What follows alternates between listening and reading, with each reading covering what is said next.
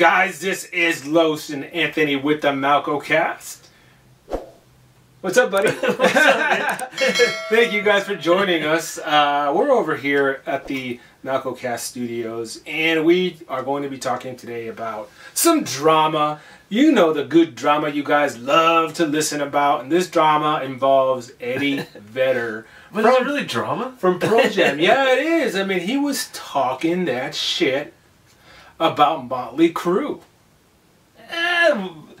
Was he talking shit or being honest? Like, he was being honest, and this is a story that we saw in Blabbermouth. Apparently, Eddie Vedder is promoting his new album, and he gave an interview to the newspaper. I think it was the New York Times. But he basically said that he hated girls, and he hated Motley Crue. Not taking too kindly to this news was none other than Nikki Sixx. Get off the lawn! lawn! Nikki Sixx. Nikki Sixx ain't playing that shit. Man, whatever. Nikki Sixx is 60 years old, man. Like, come on, dude. But Eddie Vedder's up there too, though. Is he that old? Yeah, no. I mean, he's up there. I mean, to us, I mean, it's all comical to us. But let's just recap kind of like what was said. So, in talking to the New York Times, Eddie Vedder basically says, you know, I used to work in San Diego loading gear at a club. I'd end up at shows that I wouldn't have chosen to go to. Bands that monopolized late 80s MTV. The metal bands that, I'm trying to be nice, I despised. Girls, and Motley Crue. Fuck you. I hated it. I hated it how it made the fellas look. Okay? I hated how it made the women look. It felt so vacuous. Big word. Vacuous? Vacuous or vacuous? Vacuous? Yeah. I think it's vacuous, but it means lacking original thoughts. That's right. We did our homework for this podcast, guys. In case you couldn't tell, our Google search proved to be fruitful. So in hearing this, of course, he's not going to let it slide. You know, these are wars here, and if you mess with Motley Crue, you're going to get the horns. And so, let me see. What did he say? If you swipe at my band, I'm going to swipe at your band. Are they swiping right or left? That's what I'm trying to figure out just right now. He basically came out defending the band, and I'm probably going to have to make a cut here, but I'm going to put it up here so that you guys can see it. Okay, so in response to fans' tweets, Sixx compared Vedder's vocal technique to singing with marbles in your mouth. He called him marble mouth, guys. And wrote to a Pearl Jam fan who tweeted in defense of Vedder, remember, there were zillions of brown-haired bands for brown-haired fans. Go find them. You will know them by the bored look on their face. So he basically called Pearl Jam boring. He called Pearl... Yeah, I mean, they are boring. I don't think Pearl Jam's boring. Jeremy's Broken, okay, that's like elevator music. It's now, a great right? song. Okay, but when you compare it to a song like Girls, I mean, Vedder's it's a party right, song. But Vedder's right, it's a thoughtless song. But here's the thing about it, though. That kind of music was never meant to provoke any provocative thought. It was more party music, right? Not all of Motley Crue's songs. Though. No, not all of them are not, you know. I mean, Home Sweet Home was... Home Sweet Home was, you know, deep. Dr. Feelgood's got a message behind it. Kickstart My Heart. Kickstart My Heart? Yeah, it's about a time, or Nikki Sixx overdosing and they had to resuscitate. Right, but their riffs were more upbeat. They were more up-tempo. Right. And the messages were there, but... You know, you had to kind of be looking for the message, or you would. I just think it's stupid that they're arguing. You know, like to me, I feel like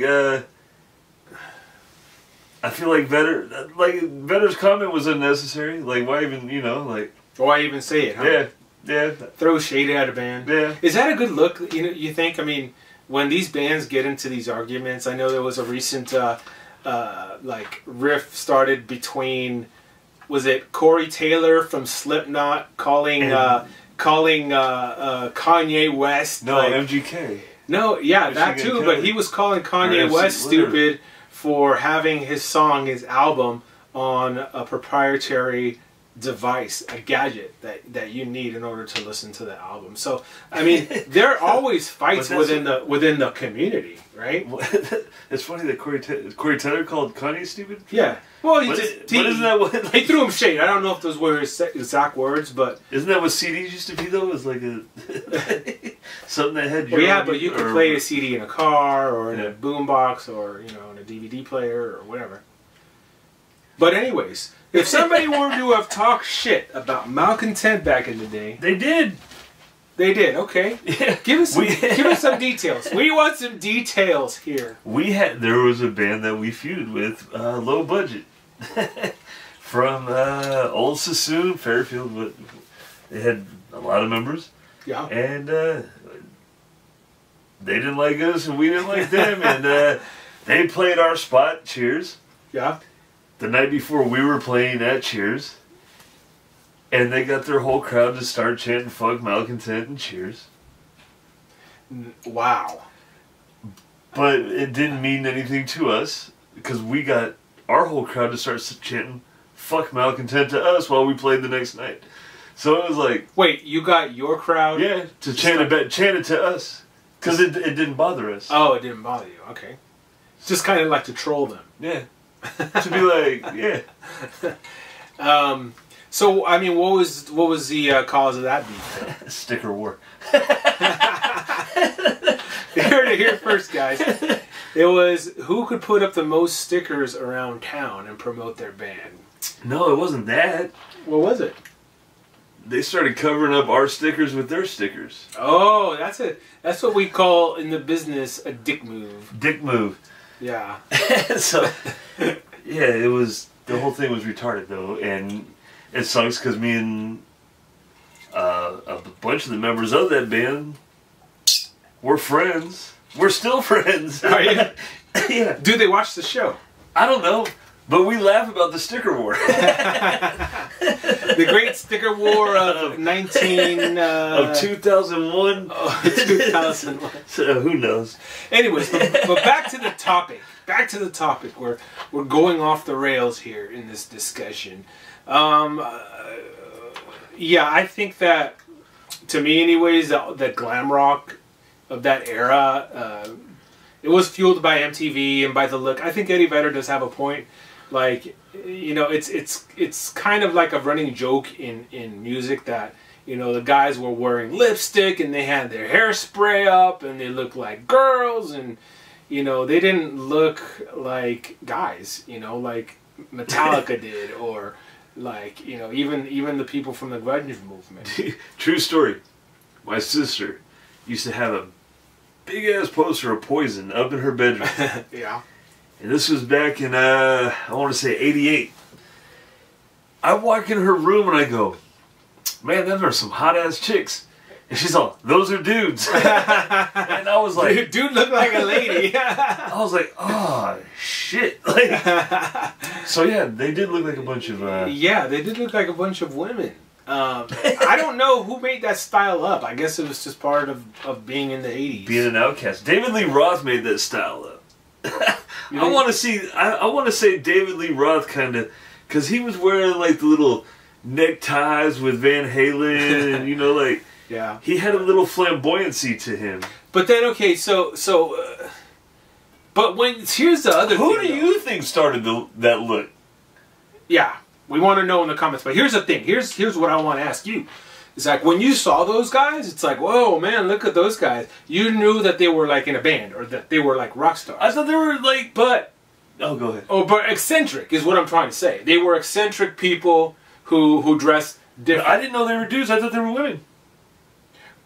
My point is, sir, is that in the grunge movement, where dudes were just wearing lumberjack clothes, and unwashed jeans, and looking like scrubs, pretty much. You didn't know that they were in a band. Like, the showmanship left. Like, they didn't give a fuck, right? They just wanted to make music and cry in the corner, right? It was a different time in music, right? And it was just more laid back. You didn't really know that they were rock stars per se, and I think that's true. The showmanship kind of declined during that grunge era. Yeah, but the showmanship came out in other ways. I think in that era, like, because you would get some amazing performances by these bands. Yeah, they weren't dancing around and singing "Girls, Girls, Girls," but they had some amazing live performances that those other bands, like, I don't want to say it's fake showmanship, but the grunge era, they actually put it, like, that was, to me, like, real showmanship, because they're putting their heart and soul out there in the lyrics. You know what I mean? Do you think the musicianship of that era was better? No, absolutely not.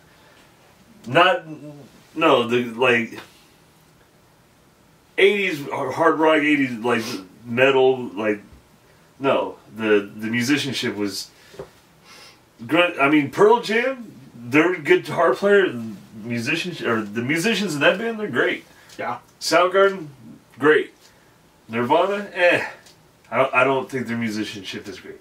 Yeah. Alice in Chains, I don't think their musicianship is great. I think Alice in Chains is a good band. I mean, that's actually one of my favorite ones. Well, they're a great band, and I enjoy listening to them. But I don't think when I hear them, I don't think of them as like. Control's a great guitar player, but I think the rest of them are okay. Like, they're good band. They're good at what they do. Yeah. But how could have Nikki Sixx handled the situation? Do you think he should have ignored it, or? Do you think that he handled it in a way that's like... I would like to hear more of, like, the line of questioning to Vedder, or what they were really talking about, because, to me, that just thinks that's more of at that point in time in his life, Vedder, that was a mindset for Vedder. Yeah. I don't think he's really saying that now. I mean, maybe he is, Maybe he is, yeah. Yeah. But at the same time, he was a kid when he was working in San Diego or whatever, Yeah. So, I mean, I get it. I think that throwing shade at bands that you don't like, the best way to, like, really, really throw them shade is to not talk about them. Because, for one, you put their name in a headline, and now it's a trending story on Blabbermouth. And now people want to listen to Girls, Girls, Girls to see how shitty it is. So you're helping them. You're helping them by talking shit about them. So, I mean, my advice to them would be to just keep your mouth shut. My first album that was ever given to me was Girls, Girls, Girls. Yeah? I got it from Santa. In my stocking. Oh, you must have been a bad boy there, Anthony. Yeah, but yeah, you go back and listen to it, that song's terrible. But I like Motley Crue. I am a fan of Motley Crue. Too Fast for love that album. Shout Out the Devil, love that album. I'm a fan of Motley Crue. I'm not so much of a fan of Pearl Jam. I mean, I do like one of their songs. It's Black. And Jeremy, I think, is alright too. But dude, you gotta listen to 10 is a great album. That is a great album. There's some great songs on that album. Yeah. Yeah. There's also one that goes, "Oh, you got to hide your love away." Is that the one? Am I singing it right? I don't know. I like Pearl Jam. I like Motley Crue. I don't like that style of singing, though. But to be honest with you, neither one of them has released a hit in 20 years, so who cares, man? Like, who cares? Who cares? That's right. Who cares? And I guess that's where we're gonna ask you guys. Do you guys care who's better? Do you guys, whose team are you on? Are you on Team Pearl Jam? Team Sixx? Or are you on Team Motley Crue, Nikki Sixx? Or are you on Team Eddie Vedder, Pearl Jam? We want to know in the comments what you guys think of this little beef that is happening. And yeah, I mean, thank you guys for joining us today. Subscribe to the channel. Subscribe. We're almost at 300. Almost at 300 subscribers. Thank you guys for getting us this close. And we will see you next time on the MalcoCast. Peace. Well, that was slick. Phone drop.